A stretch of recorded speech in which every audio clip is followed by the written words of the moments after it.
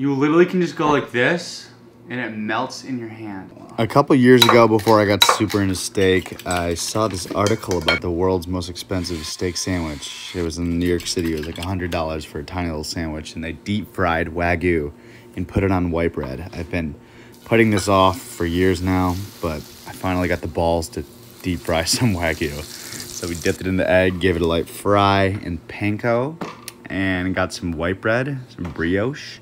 Cut off the crust because we don't fuck with crust, and neither do they. They did the same thing.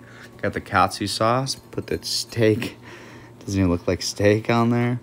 And it actually paired together really nicely. Ooh. Salty, savory, crispy. Oh my God. It's the best sandwich I've ever had in my life. Try this shit.